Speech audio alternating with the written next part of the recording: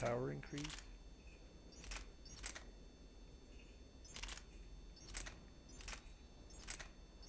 Power increase is ridiculous.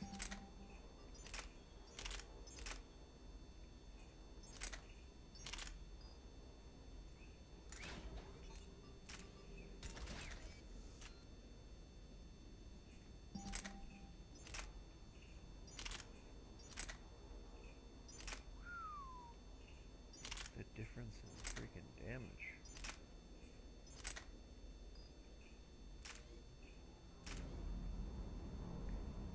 Okay. Let's talk to Cortez first.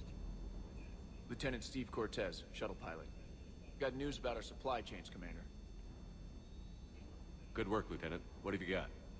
Dios! Straight to business without even a hello? You two need to chill out. So you do care, Mr. Vega? Or is that the Cerveza talking again? So what's happening with our supply chains, Lieutenant?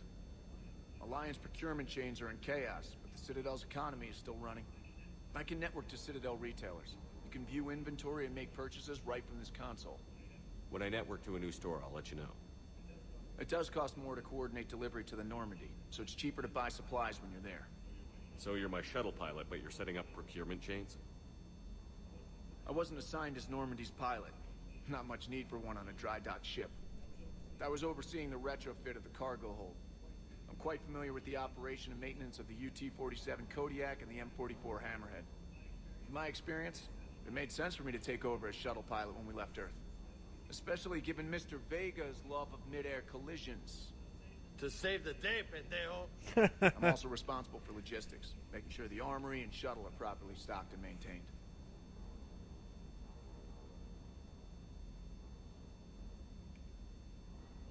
How long have you been with the Alliance? About 10 years. I enlisted in First Fleet serving on the SSV Hawking, flying F-61 Tridents mostly. I love the Trident. It practically dances in low atmo. I spent as much time tinkering on my bird as flying her. Got a bit of a reputation. So, you can fly fighters and fix them. Yeah, and I got a knack for procurement too. They were grooming me for CAG, but my skill set made me more valuable commanding a flight deck. They assigned me to the Normandy retrofit team about 5 months ago to oversee all cargo bay modifications. What happened to the M44 Hammerhead? It was sent to the tech labs for a retrofit.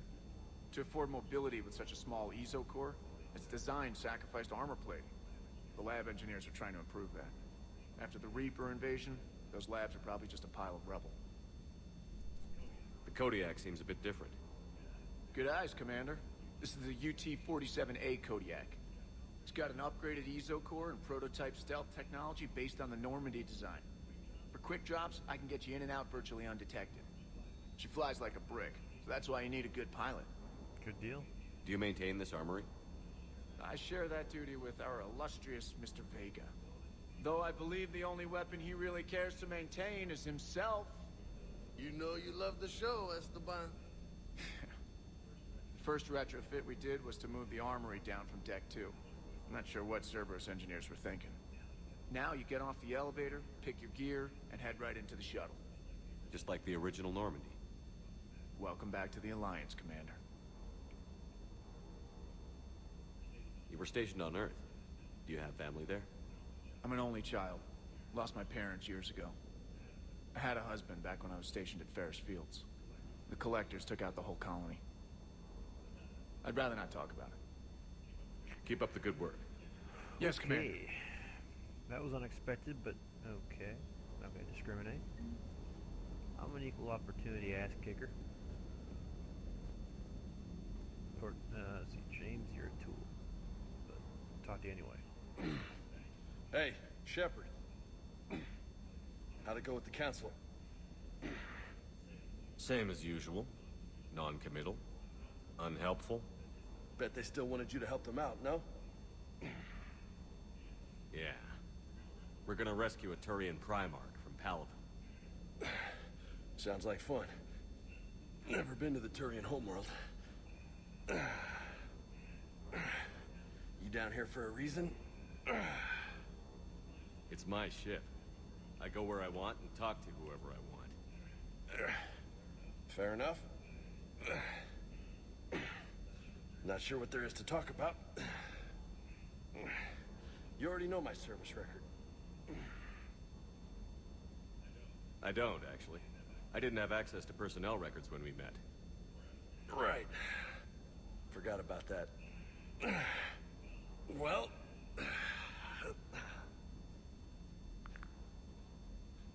Think you can dance and talk at the same time? I think I can handle it. Okay, loco. Let's dance. Don't push your luck, Vega. With age comes wisdom. And rank. Ha! You sound like my old CO. Oh, yeah? And who was that? Captain Tony. He was a hard-ass son of a bitch, but a good leader. Was? Died. With most of my squad. Protecting a civilian colony from a collector Try to attack. stay away from the renegade stuff. And the colony? It was either them, or the intel we had on the collectors. Intel we could have used to destroy them. I chose the intel. Sorry. That's a tough call.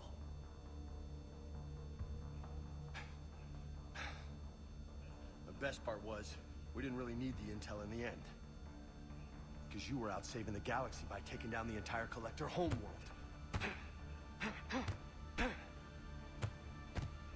You didn't know. You can't blame yourself, Vega. Who says I'm blaming myself? Just a guess. You a shrink too? Nope. But that stunt back on Mars was reckless. You're lucky to be alive. So? So, maybe you don't care if you live or die. Or maybe... I'm just willing to do whatever the fuck it takes to end this goddamn war. Maybe you are. But if you're half as good as I think you are, we need you alive. Thanks for the pep talk.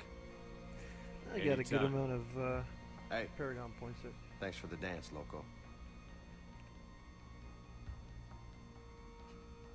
Loco, huh? I can think of worse things to call you. Long as you remember who's in charge, you can call me whatever you want. Oh, I won't forget. Good.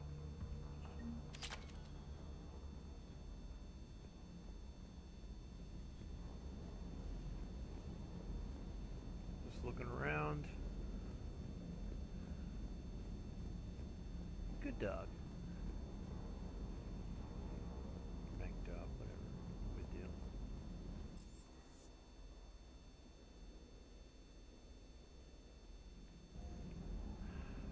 I forgot what that says. Is fortification available?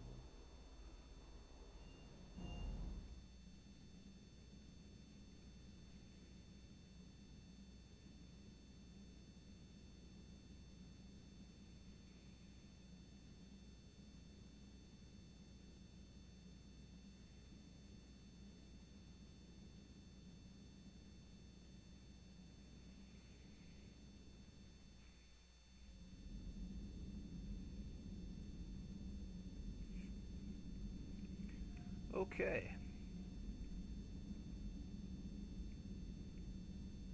So, let's see if where that fortification is